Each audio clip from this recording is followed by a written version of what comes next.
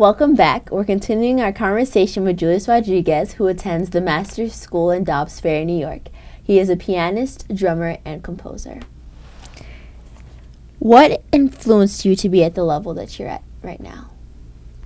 Well, first it was practicing and trying to get things down for me and trying to discover as much as I can. And then as I started to make friends who also play music, it would be seeing their accomplishments and seeing where they're going with their music, which inspired me to practice and try to up my level to get where they are at.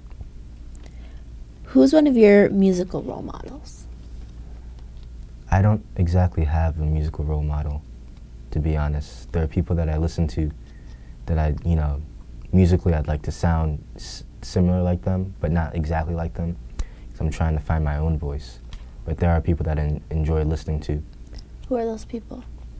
Some of them include like Aaron Parks, Lewis Nash, Craig Weinrib, Barry Harris, Kenny Barron.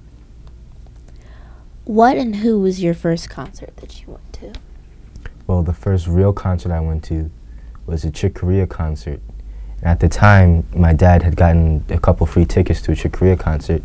I only knew Chick Corea from an album we had, which was like a piano solo album or duet with Bobby McFerrin. And I wasn't really into the album, so I wasn't sure what to expect when I went to the concert. But it was his fusion band, which I loved, and from then I went home and did all my research, listened to everything, all the related artists, and it was kind of a big stepping point in my listening career. What was your first concert that you performed at like?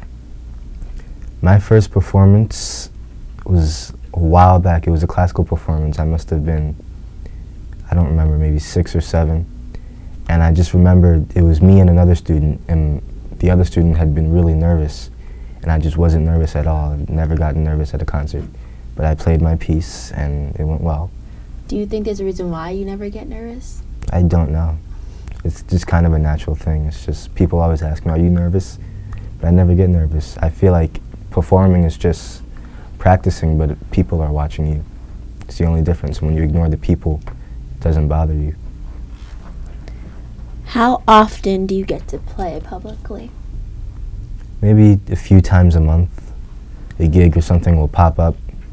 And then I like to go out to what they call jam sessions, is where you can show up, you can either sign up, or if you know someone, they can call you up, and you get a bunch of musicians up on the stage, and they'll play like a jazz standard, like I mentioned earlier. And this happens all throughout New York City at different jazz clubs. How do you get people to see and know about your performances? Well, I share them everywhere. I share them on Facebook and Instagram. I tell all my friends, tell my friends to tell their friends.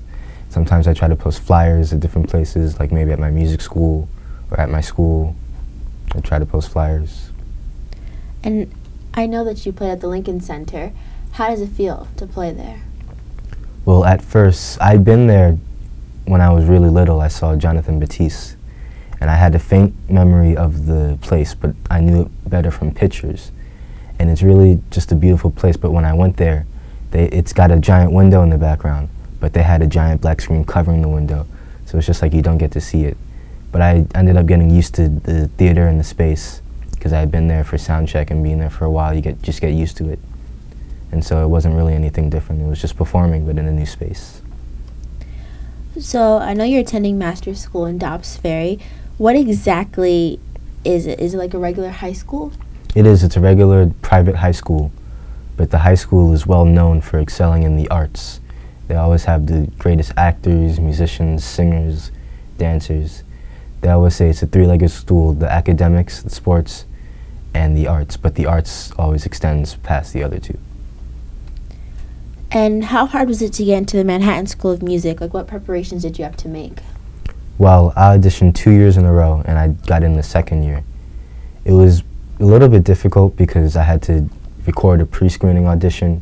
At that time, I must have been like 8 or 9, and just being in the studio was a little bit intimidating. And I'm trying to think. Well, I remember getting the letter back and being really excited to get in, but it was a hard process. You have to prepare tunes, and you don't know who else is auditioning as well, and you don't get to see their auditions. It's blind auditions. Oh. So. Well, Are you attending both schools simultaneously, or? Well, the way the Manhattan School of Music works, it's a Saturday program. So every Saturday I go there. I'm there from 8 to about 6 p.m. and I take classes there. And then I have my regular school where I have my regular English and history and math classes and science classes. Okay. Are there any kids that go to your master's school that go to the Manhattan School of Music too? There are not any kids that go there. Oh, okay. What college would you like to attend and why?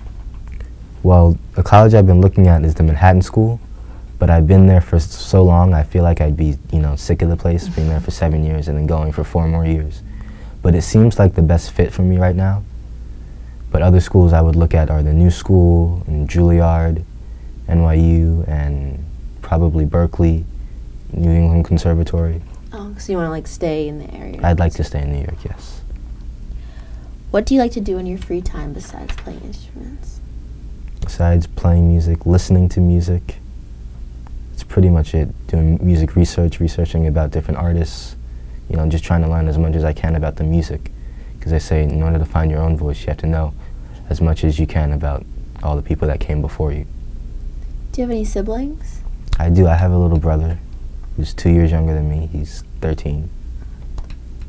Where do you see yourself 10 years from now? 10 years from now, I'll be 25. I would like to be playing regularly in a jazz club, maybe recording an album, playing in someone else's band, wherever I just like to be playing regularly because that's something I like to do. Would you care if you're ever really successful, or do you just do it because you enjoy it? I do it just because I enjoy it. It would be nice to be super successful, but I'm not really worried about the fame and everything right now. It's not something that I'm looking forward to. For someone who doesn't know how to play the piano but wants to start, what advice would you give them? Find a good piano teacher, I guess, and practice your scales a lot, because that's going to help you so much if you just know all your scales. Did you have a piano teacher? Yes, at first when I started group lessons when I was 3 or 4, but when that didn't work, I got a private piano teacher. I would have piano lessons in twos, so I'd have another partner who would be in my piano lessons. After I graduated from that program, I got a private piano teacher for just me, and he has been just instrumental in my career. He's the one that got me into jazz. He helped me with getting into schools and stuff. Well, this concludes the interview, but before we go, is there anyone that you'd like to acknowledge that has helped you along the way? Well, I'd like to acknowledge John Senakwame, who is the piano teacher I just spoke about, because he has been really instrumental in my career and has provided me with so many opportunities that I just can't thank him enough for. Well, would you like to perform one last time for us before you go? Yes, I would. Well, we'll be right back. When we come back, Julius is going to perform one more time for us.